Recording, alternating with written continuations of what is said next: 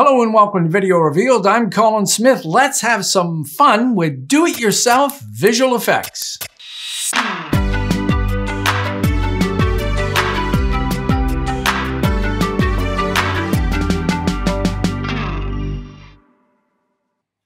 All right, two reasons why I wanted to do this tutorial. One is so we can have some fun with the family. And two, to show what happens when you cut someone out of the background and you don't have something underneath it. I get a lot of questions about that and they ask, well, how do you cut someone out of the background? Well, that's pretty easy. The problem is filling in the hole that you remove. Okay, let me show you three different special effects that I did over at my buddy's house. His family jumped in and the kids were willing to participants in this and they did a great job. So each one is a little bit more complicated. Let's go through all of them.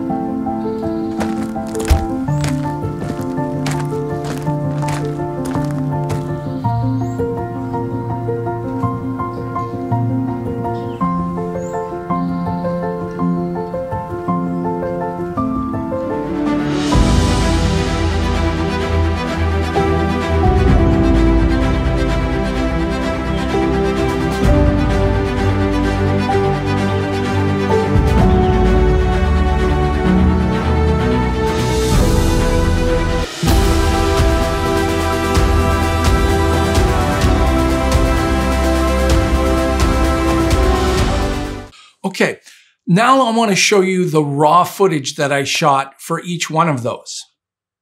So here is the flying girl, and this is a clean plate. A clean plate means it's a shot with no person in it. The subject is not in it. And you do that, which I'll show you in a second, to have something, when you remove the person, this is the clean plate. You don't have to fill it in. If you don't have a clean plate, then you typically have to paint something in. And if you have to paint it in multiple frames, it can be a huge pain. So the next shot is her reading, and this is her going up. So at the right point, she jumps, and obviously she can't fly. So she goes up and then falls back. But we only need up to the point where she jumps in the air. And then the last one is her standing there and landing on the couch. So she's going to go up as high as she can go and then fall on the couch. And it was her idea to have her legs crossed. I think she did a great job. The idea is that, oh, she flies all the time and this is easy. Boom, she comes down. All right, next up is the portal. And we've got this shot of the portal, which makes no sense because there's no portal there. And then we have a clean plate. Now, one thing that I did make a mistake on here is I didn't notice that this shadow was there as someone was standing there. So this is why you hire a visual effects supervisor to tell that person to get out of the scene. I just turned the camera on and we were standing around yakking and I wasn't paying attention. My fault. All right. And then the last one is Super Kid, and we've got him holding a broom handle, and he's pretending to lift something heavy like the car. The broom handle ended up being a bit of a problem because this edge sticks out a little bit too much, and I'll show you that. And we have him with his father coming in, and then this is where we're going to lift the car. So that's the raw footage. Now let's go look at it all put together. So the first thing that happens is we have a portal that comes up, and this, I just did this in After Effects. You can do this with any lens flare kind of thing. I did this transparent in After Effects, and I used these real lens flares, which look great from Red Giant. And if we go to the wrench and show transparency grid, you can see actually that it is transparent. And you might be able to get away with some of this by putting it on a layer and changing it to a different blend mode like screen. And you could do this with any shape. You could draw this in Photoshop and just stick it over top. It doesn't have to be a video. Then the next is them, and they've got a crop on them. So if I turn the portal off, you can see them being chopped off, and in the effects, I've got the crop. And by the way, I'm using the Essentials workspace. This is a new workspace. And you can see the crop effect just cuts them off. And if we turn the portal back on and the crop back on, it looks like they're emerging from the portal. They're not. I just lined up the portal with the edge. And on set, I recorded all this with my Ninja V recorder monitor, and I put a rubber band around that part of the monitor. And my wife's job was to look at that and imagine that there was the portal there, so to check that the kids were stepping in and out correctly. What you can't see is that there's a tiny little white rock in the grass for them to visually see where they should be stepping over. We rehearsed this about 7 or 8 times before we even rolled, because I knew once he got wet, to get him dried off and get a change of clothes, we didn't have a lot of time. So I said, we only have 1 take of this. So I wanted the timing to be good.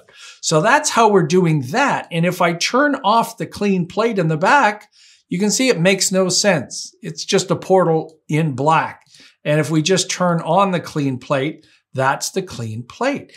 And I want to show you that this is the kind of idea. If I wanted to cut his head off, and I didn't have a clean plate, and I used something like an opacity mask,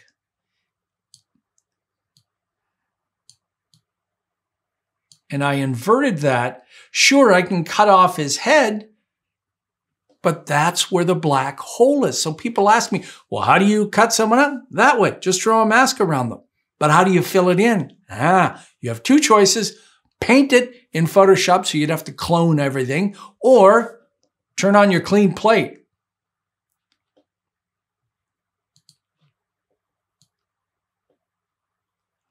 So that's the clean plate right there. That's the different leaves that are in the background. And now he's got no head. Obviously, we want him to have a head, so I'll delete that. But that's how that works. It's really, really simple. Oh, I gotta turn the crop back on, and that way he disappears. We don't see his dad dumping water all over him. Okay, so that's the portal effect, a crop and a clean background. Very simple. Now the flying girl, we see her ready to jump, and she jumps up. And if I turn off the clean plate, then we've got her flying up. And that's really this image here. And I'm using transform, and you can see it's just moving the position there.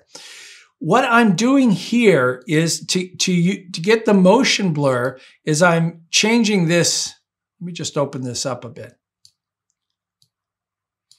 This use compositions.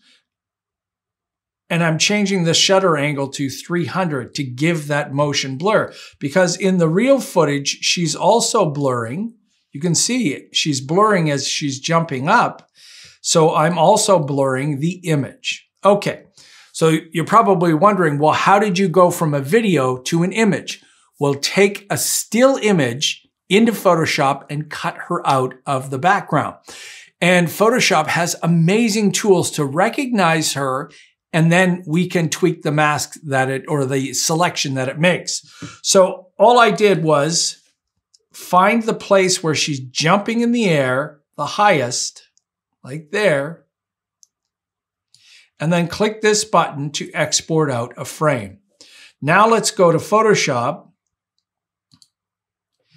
and I'll open up a frame that I did earlier. So this is her jumping in the air. I don't mind that her hand is out because she's going to keep going, so I don't need her hand to be in. Now, I did need her feet to be in.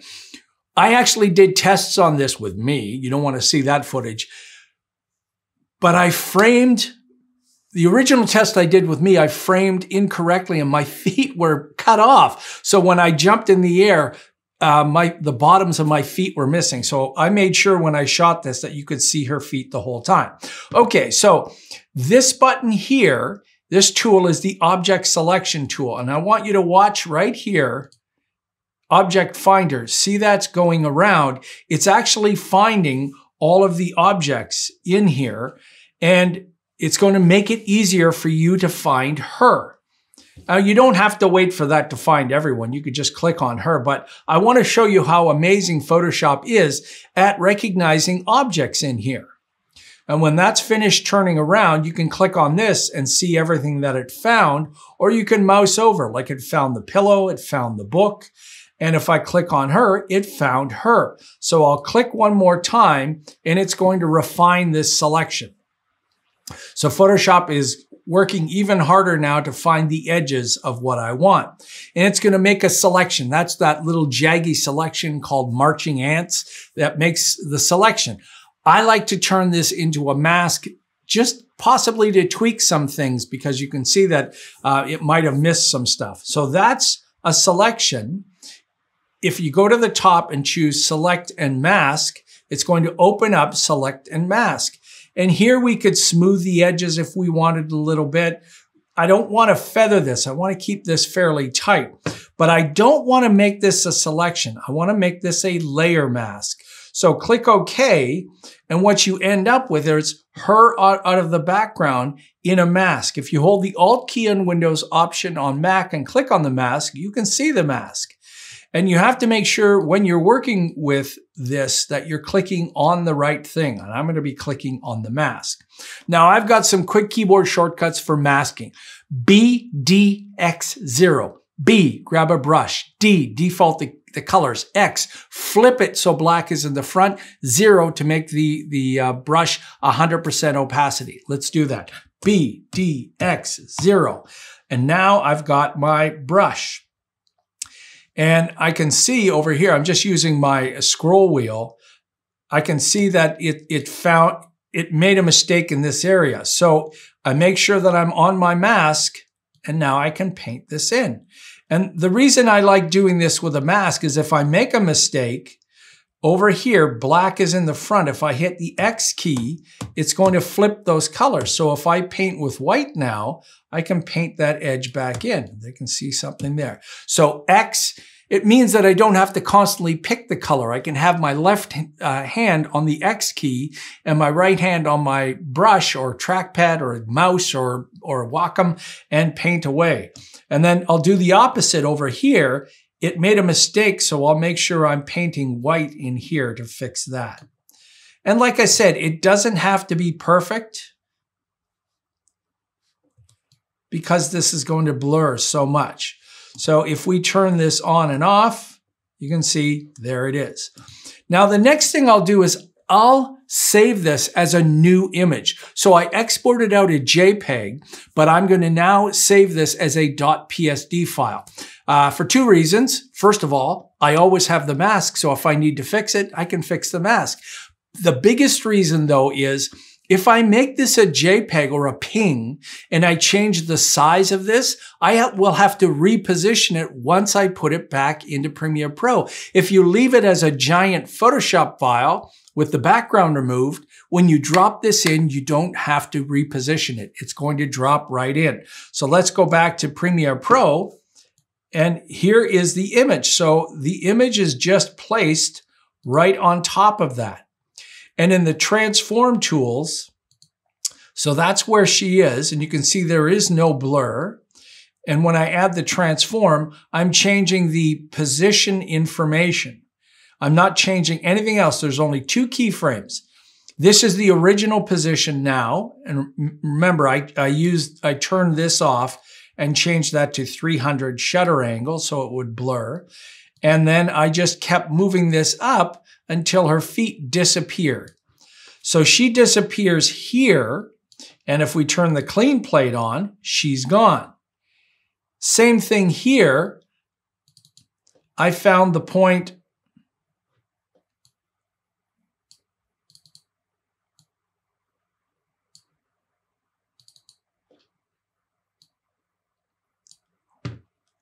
oh, flying girl, there she is. So I found the point where she was as high in the air, but I wanted her hand. The last time I didn't care that her hand was cut off because it was going up. But if I cut her hand off now, it's going to be gone when she comes down. So I'll actually bring this down to where her hand is there. And then I'll do the same thing. Export this out to Photoshop, cut it. It will be on its new layer and save this as a PSD. So that's what we're seeing here is another Photoshop file. The same thing with transform. And I've got 2 keyframes, where she started and then where she ended. And then where she ends, that's where the new video comes in. So just like the other one where she's flying in the air here, and the still image takes over, the same thing is going to occur here, is that she gets to that point, and now that's the video. But because she did such a good job jumping in the air, remember in the raw footage, I had her rock her arms and really jump in the air to fall on the couch. Because she did that, I mean, in my test version, I got maybe 3 inches off the couch, but she did such a great job, and then she bounced and ended up right there. All right. Now, I'll just show you that, that Photoshop file. This is, again, what I did here is I took this and I just cut that out. Because without that, if I take this out, then you'll see the mistake is that when she goes up, the clean plate, which I shot incorrectly, has no book, and then the book appears. So I had to make sure the book was there and dropped it in. This is all a still image, not a video of just the book sitting there. Oops, my bad. I mean, again, a visual effects supervisor would have said, okay, we need the book in there. The tricky part was with all the movement of her on the couch, that book was in 3 different positions, and it was a little tricky, but I was able to fix it. Now let's look at the last one. This was the trickiest one to do. This is just straight up video up to this point. Now you'll notice that we just have 1 track here, and that's because this is a nested clip. And the reason I nested this clip was I wanted to make sure you didn't see the wheel over here. So if I go back to 100% scale, you actually see this cut off. I'm going to double click on this and open this up. You don't need to do this. I just, again, made another mistake. The problem you might see here is the wheels are not in the frame.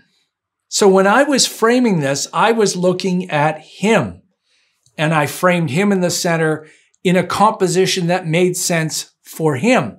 But I didn't think of, well, when the car comes in, I don't see the bottom of the wheel. I don't see the other part of the wheel. What should I have done? I should have pushed out a lot more.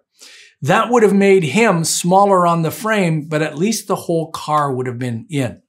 So how did I get the bottom of the wheel here if it's cut out of the frame? Photoshop. So let's go look at what I had to do for the car edit. So that's the car there and the windows, which we'll get to in a second. I had to rebuild the bottom of this. So I took some of the top and I placed it down here in the bottom. This had a lighter color, so then I had to paint the darker shadow in, and then I had to paint some of the bottom in, clone some of that. So you can see some of that is from here. Bottom line is, if I paid attention of the frame, I wouldn't have to do that. Cutting the car out would have been the same as cutting out the girl. So I would take the whole car, click on it, it would remove the car, make a PSD and bring it back in here. Then we have the problem of these gosh darn windows. So what happened was, again, if I was paying attention, I would have had the windows rolled down. The windows are rolled up. So when I cut the car out, in Photoshop, I cut the windows out completely.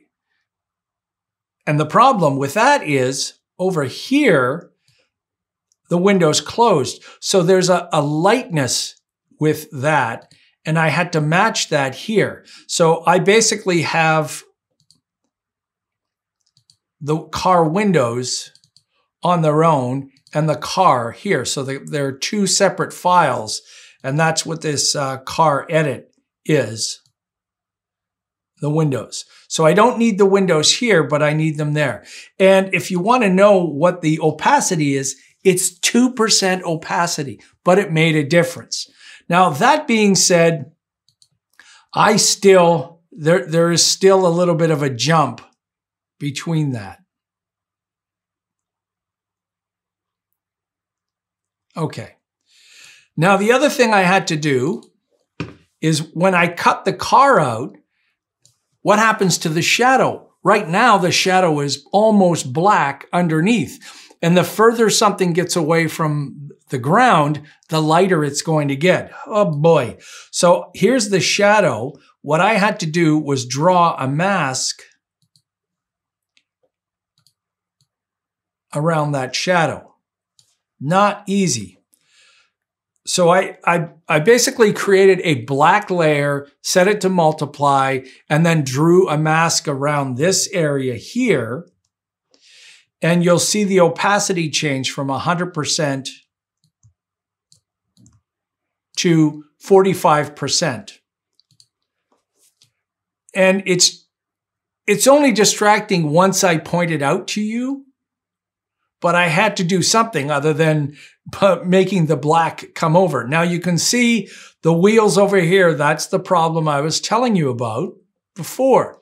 That when he lifts the car, the edge of that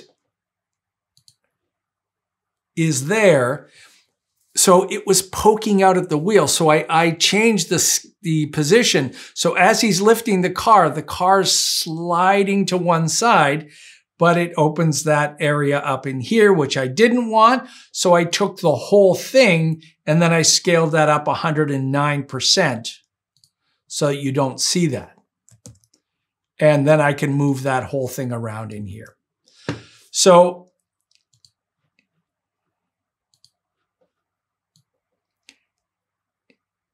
the car is an image. And again, I've got transform on it. You don't see much motion blur. There is a little bit of motion blur, but we've got three things here. We've got the car, which is the Photoshop file on the top. We've got the shadow that's there. And then we've got him on the bottom. We didn't need a clean plate with this. And I was matching where he was going with that broom handle. And then he pulls it up at the last minute. You can see a little bit of motion blur there. Oh, and you can see a little bit of the broom handle where I'm missing that. Okay, so this is family effects. This is easier. This is the hardest of the three, but this is easier than Industrial Light and Magic.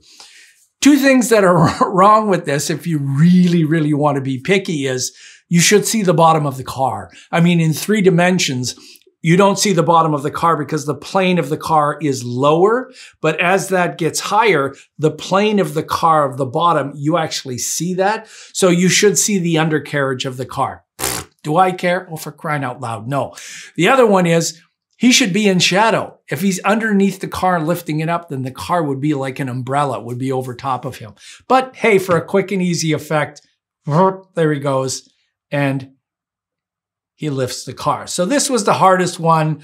I think the portal and the flying girl are the kinds of things that people love to do. And I will admit to you one thing is that if we go to Super Kid, and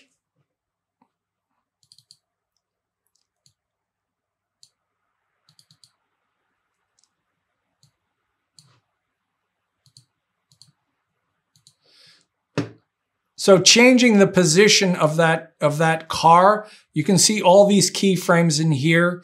You can do that by hand. So you can set a position and a rotation keyframe, and you're following him up, following him up, following him up. I actually used After Effects. Let me just show you really quick tracking. You don't have to do this. You can do this all in Premiere Pro. But if you are interested in tracking, you can actually copy right from Premiere Pro. So that's a clip that I copied. You can copy and paste the whole layer, the whole thing. That's actually what I did. I had the Photoshop file and I had him doing this, and I copied and pasted directly into a new composition in After Effects. Instead of importing and all of that stuff, copying and pasting. And then I'm not a fan of dynamic link because that always breaks. So I'll just create a new project, create a new comp down here at the bottom. And I know that this is 1920 1080. And if you just paste, he's pasted in the correct spot, but he's way over there.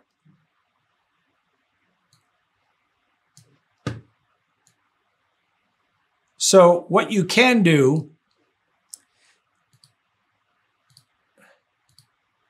if you just look for the tracker, click on, make sure the clip is selected, track motion, position, and rotation. And the tricky part here is moving these. And I'm just using my scroll wheel and then holding the space bar. And these two targets, it's a little bit tricky to move these, but if you move into the middle, you can drag this down. If you drag this a little bit more, you can drag his hand, and then the outer one is the area it's looking. Same thing here, drag from the middle, drag this around his hand, drag this up, shift backslash to zoom out, and now you can track forward. So it begins to track his hands. But I think you get the idea. So you can see the trackers are following. And the reason I don't start at the beginning is his hands are in the grass and I want the cleanest part of his hands. So I start the tracking later, and then you can track backwards and forwards. It did make a mistake when the tracker, when he moves very quick from here to there, the trackers were left behind. He was moving so fast that the trackers were kind of moving around down here, so I had to fix it. But anyway, you can track that, and then you bring in the Photoshop file, and that would be selectable here. Right now, I only have that one layer. And if you want to know how I got all of this back in to Premiere Pro, you can actually export out from After Effects, File, Export, Premiere Pro Project. Now Not everything will be translated directly into Premiere Pro, but that's how I got that tracking data. I cheated a little bit in that, only because I didn't want to have to work. But you could use the transform command and do it frame by frame and move that car so it follows it up directly. If you are exporting stuff from After Effects to Premiere Pro, you might run into an issue where things like this opacity came up, instead of with a number, it came up with an error. And that's just part of the translation problem. There's no way to fix that. I just had to delete the whatever it brought in and then fix it. I actually had to do that for the car. The transparency was broken. So though you can use After Effects, but I'm showing you here how you can do all of these do-it-yourself visual effects right inside Premiere Pro. The portal stuff, that's so easy. The flying girl, you could do that for somebody just jumping out on the backyard and doing this, and then you make them fly away, as long as you have a clean plate. Always remember, give yourself a clean plate. Just let the camera sit there and shoot. You could be doing this on a phone with a tripod. And last thing is your question, can you move the camera? Oh, you can move the camera, but then you break all of this. This is all meant for static cameras. Moving the camera introduces many, many issues. You would have to introduce rotoscoping, or you'd have to rent motion control cameras, and there's no way to get two movements with just a regular camera, even with it like a gimbal, a programmable gimbal. Those gimbals that you have, doesn't matter if they're like, you know, $3,000, they're not frame accurate. So you can't program a gimbal to do that movement and then get your clean plate and it will work. They won't be accurate. Motion control cameras are these giant machines, like manufacturing machines, that have pixel accuracy. So bottom line is, don't move the camera. That's why these are DIY, simple visual effects. Have some fun with your family with a portal or flying or jumping or coming down from the ceiling. Hey, if you're new to Video Revealed and you found this informative, take a moment and subscribe. Till next time, I'm Colin Smith, and it's my job to get you out in the yard and start jumping around like a wild person, recording yourself flying, zooming, running as fast as you can.